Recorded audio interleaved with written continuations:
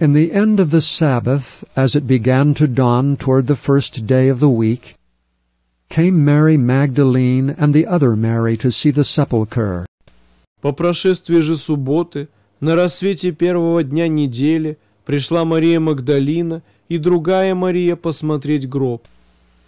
And behold, there was a great earthquake, for the angel of the Lord descended from heaven, and came and rolled back the stone from the door, and sat upon it. И вот сделалось великое землетрясение, ибо ангел Господень, сошедший с небес, приступив, отвалил камень от двери гроба и сидел на нем. His countenance was like lightning, and his raiment white as snow. Вид его был как молния, и одежда его бела, как снег. And for fear of him the keepers did shake and became as dead men. Устрашившись его, стерегущие пришли в трепет и стали, как мертвые. And the angel answered and said unto the women, Fear not ye, for I know that ye seek Jesus, which was crucified. Ангел же, обратив речь к женщинам, сказал: «Не бойтесь, ибо знаю, что вы ищете Иисуса распятого. He is not here, for he is risen, as he said. Come, see the place where the Lord lay. Его нет здесь, он воскрес, как сказал. Подойдите, посмотрите место, где лежал Господь. And go quickly and tell his disciples that he is risen from the dead. And behold, he goeth before you into Galilee. There shall ye see him. Lo, I have told you». И пойдите скорее, скажите ученикам его, что он воскрес из мертвых и предваряет вас в Галилее. Там его увидите. Вот я сказал вам. And they departed quickly from the sepulchre with fear and great joy, and did run to bring his disciples word. И, выйдя поспешно из гроба, они со страхом и радостью великою побежали возвестить ученикам его. And as they went to tell his disciples, behold, Jesus met them, saying, All hail!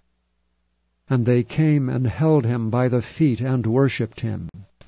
Когда же шли они возвестить ученикам его, и сей Иисус встретил их и сказал: «Радуйтесь».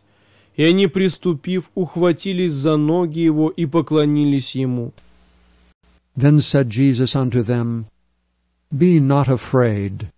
Go tell my brethren that they shall go into Galilee, and there shall they see me.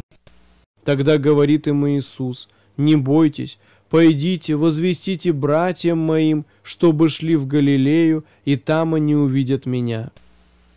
Now when they were going, behold, some of the watch came into the city, and showed unto the chief priests all the things that were done. Когда же они шли, то некоторые из стражи, войдя в город, объявили первосвященникам о всем бывшем. And when they were assembled with the elders, and had taken counsel, they gave large money unto the soldiers. И сии, собравшись со старейшинами и сделав совещание, довольно денег дали воинам, saying, Say ye, his disciples came by night and stole him away while we slept. И сказали: «Скажите, что ученики его, придя ночью, украли его, когда мы спали». And if this come to the governor's ears, we will persuade him and secure you. И если слух об этом дойдет до правителя, мы убедим его и вас от неприятностей избавим. So they took the money and did as they were taught. And this saying is commonly reported among the Jews until this day. Они, взяв деньги, поступили, как научены были, и пронеслось слово сие между иудеями до сего дня. Then the 11 disciples went away into Galilee, into a mountain where Jesus had appointed them. 11 же учеников пошли в Галилею, на гору, куда повелел им Иисус. And when they saw him, they worshipped him, but some doubted. И, увидев его, поклонились ему, а иные усомнились. And Jesus came and spake unto them, saying, All power is given unto me in heaven and in earth. И, приблизившись, Иисус сказал им, «Дана мне всякая власть на небе и на земле». Go ye therefore and teach all nations, baptizing them in the name of the Father, and of the Son, and of the Holy Ghost. Итак, идите, научите все народы, крестя их во имя Отца и Сына и Святого Духа, teaching them to observe all things whatsoever I have commanded you.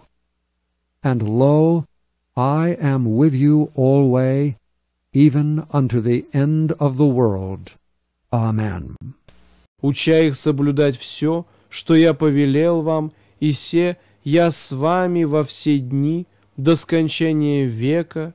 Аминь.